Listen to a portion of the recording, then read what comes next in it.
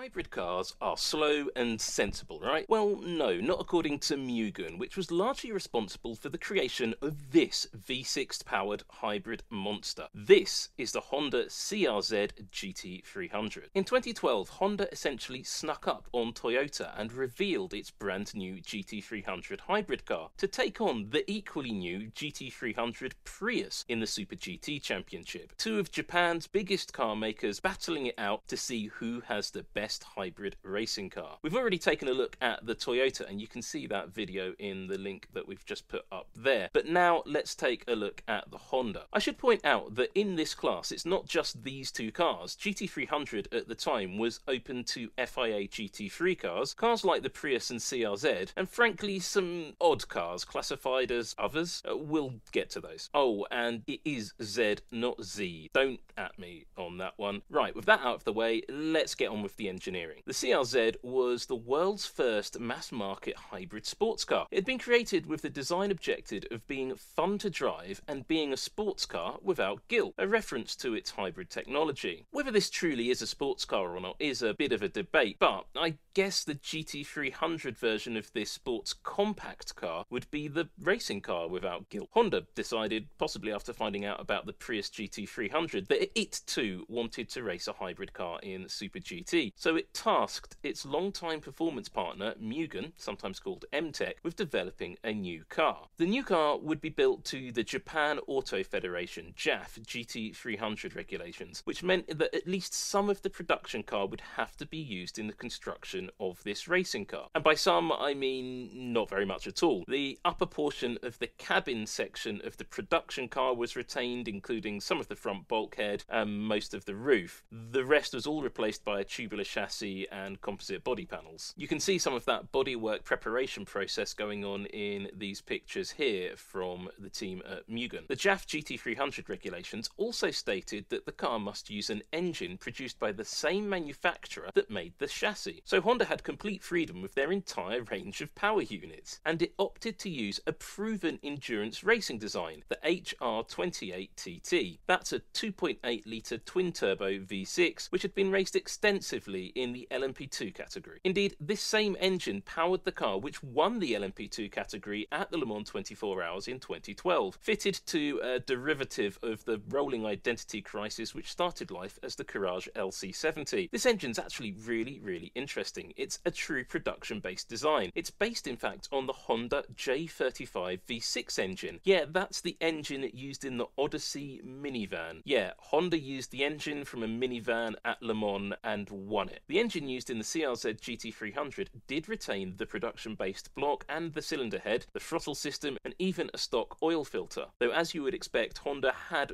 reworked everything very thoroughly. As the JAF GT300 regulations did not state where in the car the engine should be mounted, Mugen opted to adopt a mid-engine layout with the CRZ GT300, with the V6 driving the rear wheels via sequential transmission from Ricardo. That transmission had to be modified to accommodate the MGUK, that's what we call it these days anyway, the electric motor from the hybrid system, as the base model CRZ was a hybrid, so the GT300 version had to be as well. However, where APR used production car-based components to build its racing hybrid system in the Toyota Prius, Mugen and Honda opted to use a dedicated motorsport system. The hybrid system used in the CRZ GT300 was supplied by British company Zytec, and it was in reality a very close descendant of the system the company had developed to use in the 2009 McLaren Formula One car. And while that was a 60 kilowatt system, the GT300 version was scaled down to be a 50 kilowatt system, though it was usually only run at 32 kilowatts. The battery and inverter were mounted in the passenger footwell, while the motor attached to the side of the Ricardo transmission, as I mentioned. When the car was first launched, Mugen and Honda were very reluctant to discuss the hybrid system in any detail whatsoever. The reasons later became clear. Not only was Honda developing a version of the system to use in its forthcoming GT500 NSX to race in Super GT, but the company was also starting development of its its new Formula 1 power unit. The CRZ reportedly was used to test components for at least the GT500 system, and that growth in hybrid system knowledge was fed directly into the Formula 1 program. The person in charge of the CRZ project was Junichi Kumakura, who had the wonderfully long job title of Chief Engineer of the 3rd Section Motorsport Business Department at Mugen. He explained to me when the car was racing that one reason that a front-engined CRZ was not really an option for the GT300 car was that it wasn't really possible to fit the 2.8-litre twin-turbo engine underneath the short and heavily curved bonnet of the production car. That was only designed to house a 1.5-litre 4-cylinder motor. It's probably just coincidence then that from a race car layout perspective, a mid-engine layout is far more desirable anyway. There was some discussion initially of using the larger GT500 specification 3.4-litre normally aspirated V8 engine, which at the time was being used in the HSV 010 GT500 car. Another interesting machine that again we're going to have to come back to. That V8 engine though was found to be simply too big for the CRZ. Even the 2.8-litre minivan based V6 engine that raced at Le Mans was still a very tight squeeze into the back of the dimensions of that sports compact chassis. What chassis was left of it anyway. This very tight packaging made cooling a significant challenge for the Honda and Mugen engineers, and that was a major driving force in the bodywork design and the aerodynamic package of the car. At its launch, the car featured some fairly tight cooling ducts on either side, but at some tracks these would be opened up to improve that cooling flow. Additionally, at some venues a cooling duct was added to the roof. The suspension system was relatively conventional, but it had to be packaged around the very tight engine bay at the rear, with the inboard dampers mounted just above the transmission, while at the front spring and damper units are mounted just above the pushrod mounting point on the front of the tubular section of the chassis. The car's development was incredibly quick, and I think that came as a result of Honda probably reacting to the unexpected arrival of the Prius in the GT300 category, and there was no real time as a result to develop the shape of the CRZ in the wind tunnel. While Honda has extensive aerodynamic capabilities, including a full-scale Formula 1 specification wind tunnel in Japan, at the time it was relying on Dome to do most of its Super GT aerodynamic development. With no time to get to the full-scale wind tunnel or even get a model built to run at Dome,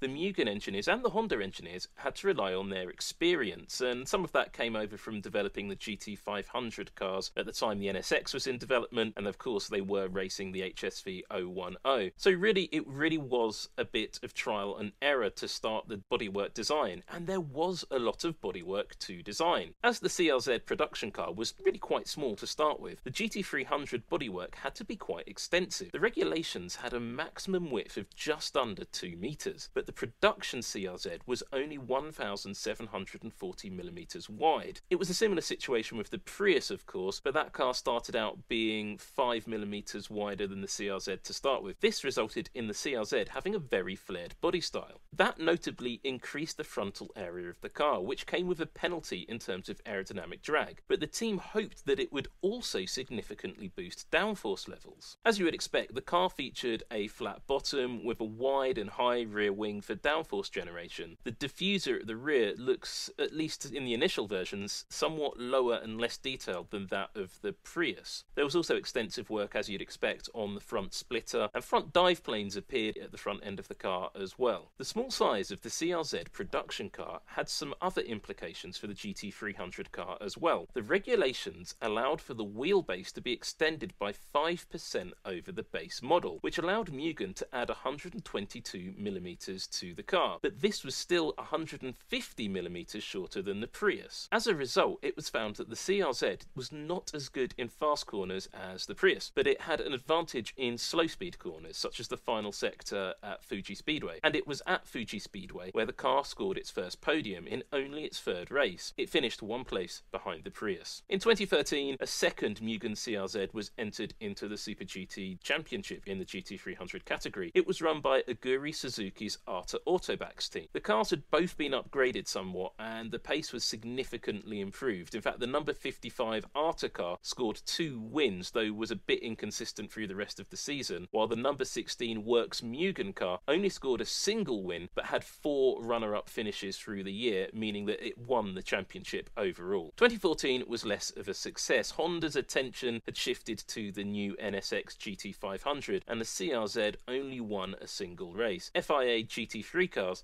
took the top 4 spots in the championship. In 2015, which was the last season for the CRZ GT300, Mugen withdrew from GT300 altogether, leaving just the Arta Autobacks car in the championship, where it finished 6th, with a single win. For the 2016 Super GT season, a new rule was being introduced for JAF GT300 cars, which stated that from that season onwards, the cars would have to have engines located in the same position as they were located in the production car. The mid-engine CRZ would in theory no longer be legal, and for it to continue, Mugen would have to have essentially developed a completely new car. It didn't, and Honda didn't have any interest in funding a new GT300 car at that point anyway, because it was already well underway in developing a new FIA GT3 car. Of course, the story of the mid-engined hybrid GT300 cars doesn't actually end here with that rule change, but that literally is another story, which we are again going to be covering. So if you have enjoyed this unexpectedly long tale of a compact car with a minivan engine that raced at Le Mans and then won a championship in Super GT in Japan and was put in a different position in a completely different model, then don't forget to hit like and subscribe, and I'll see you somewhere soon